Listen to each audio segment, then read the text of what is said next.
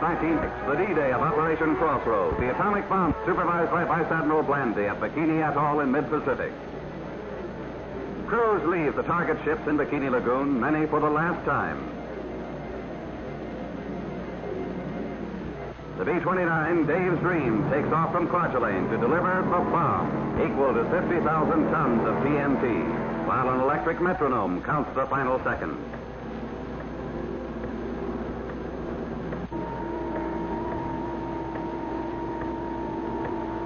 Cover your eyes. Now, on the way.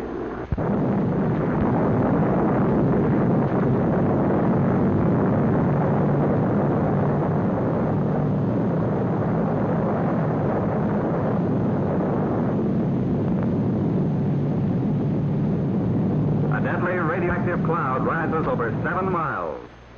Cloud ships are tangled wrecks.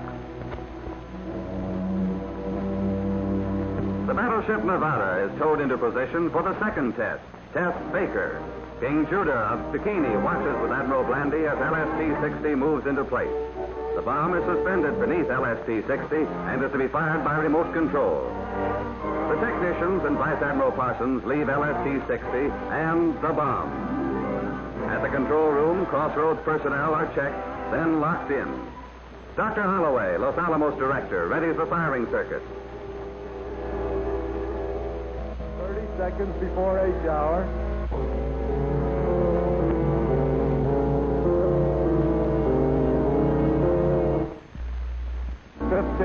Cameras are ready aboard ship and in the sky. 2, 1, fire.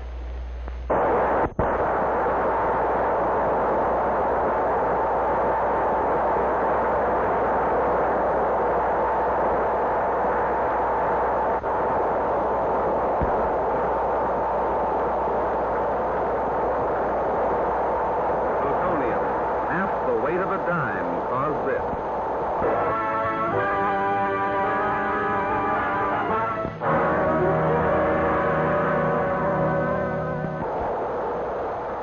This is the force that can destroy our world unless we find the road to peace now.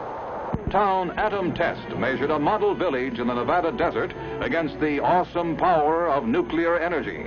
Buildings of various materials went up. $1 million worth of equipment was installed, including lifelike mannequins, and tons of food to measure the contamination caused by radiation. The big dolls were Survival Town's sole inhabitants. Tanks took part in their first atomic maneuvers, some less than a mile away, the closest yet in any test.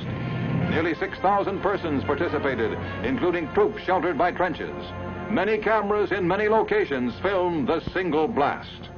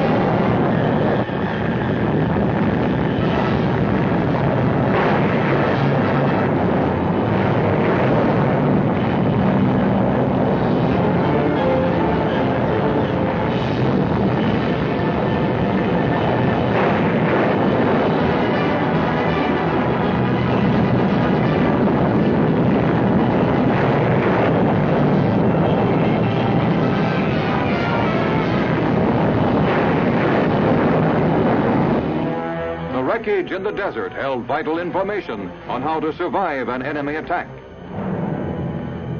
With Geiger counters to check the radiation, experts assessed the damage. An aluminum building was left a gaping wreck. Concrete or cinder blockhouses weathered the blast best. This one was less than a mile away. Survival Town's electric wires had become a twisted, tangled mass. Demonstrating the importance of civil defense preparedness, the elaborate exercises proved survival is possible, offering new hope to all who live in the shadow of the atomic age.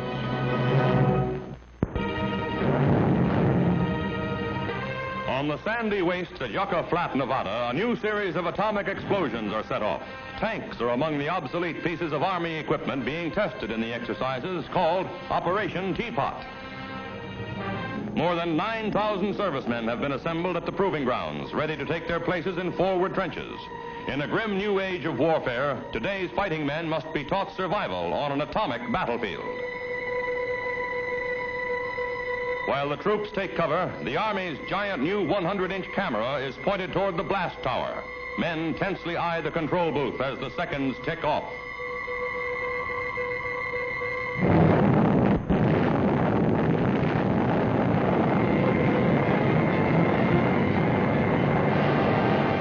Mushroom cloud snakes skyward, hurling the atom's deadly radiation high into the heavens.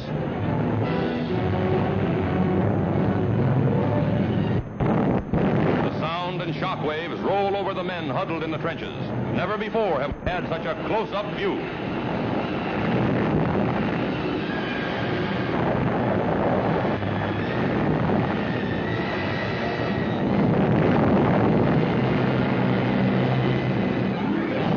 Lighting up the desert skies for miles around, the fierce fireball flare is the signal for instant action. Quickly, the men are ordered to leave their positions. The explosion's radioactive fallout is almost as dangerous as the blast itself.